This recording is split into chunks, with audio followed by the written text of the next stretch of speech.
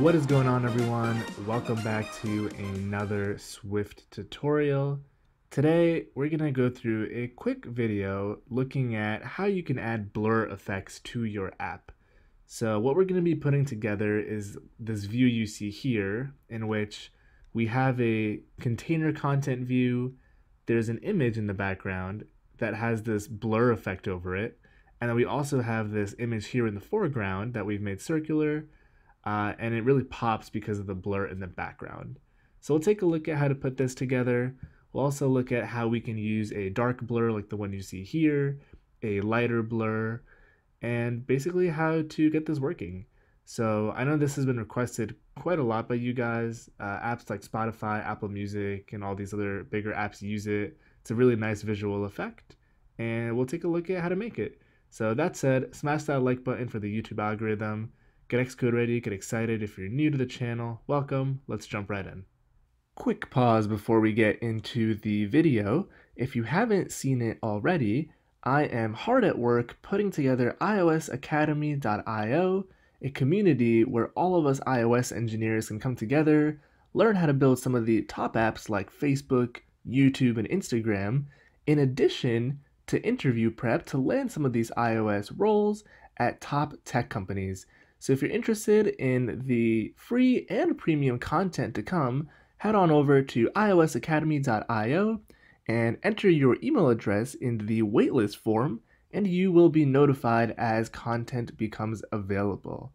That said, let's get into the video. Let's get started by creating a new project. We're going to stick to a single view application template, and let's call this my blur effect. Save it to our desktop, and let's jump right in. So the first thing we want to do is create a view in which we can add a blur. So what I like to do is create a view up here, and let's call this content view. It'll just be a basic UI view, and let's add this as a sub view by saying view, add sub view, the content view. And let's set a frame to this content view in view.did_layout subviews after we call super. So we'll say the frame is cg_rect xy width and height. So 0, 0, view frame size width, and the height will say 250. And let's also give this a background color. Let's say background color. And we're going to say system, let's go with system green. And let's hit Command R to build and run, and we should see our green view. And then we'll take a look at adding the blur itself. So a good example that I like to give when demoing kind of the blur effect is what the Spotify app does at the top of playlists, if you're familiar. Where they'll blur out the background image and then they'll add a circular overlay image of the artist or the album cover or whatever other overlay they want to show. So the workflow is something as follows. We're going to have an image view, and this image view will have a frame of, let's say, x and y 0 and 0, width and height, let's say 150 and 150. And we're going to add this as a subview of the content view. So content view, add subview image view. And we're going to say image view.center is content view.center. Let's say image view.background color will be white.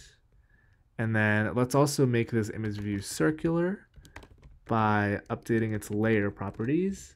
So masks to bound will be true, and we'll say layer.corner radius will be half the height of the image view. So we have said 150 here, so we can say 150 over 2, or we can just supply 75 directly.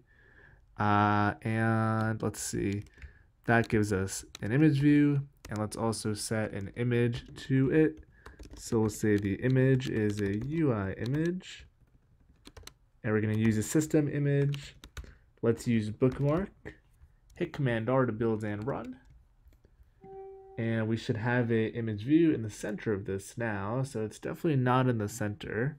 So let's make it be in the center. Let's get rid of this line which centers it, and let's just apply the proper x and y.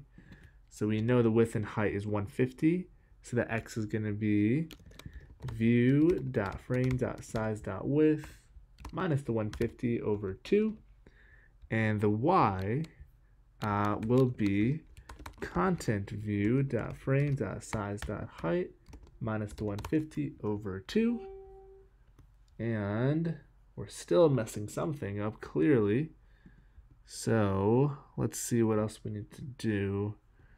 So the x looks good, the y looks good, content view frame height. I see why. Because we are laying all of this out in view to load. Let's move this to after the content view has a frame set, and things should be correct now, like so. And let's add the blur. So to add the blur, we want a background image.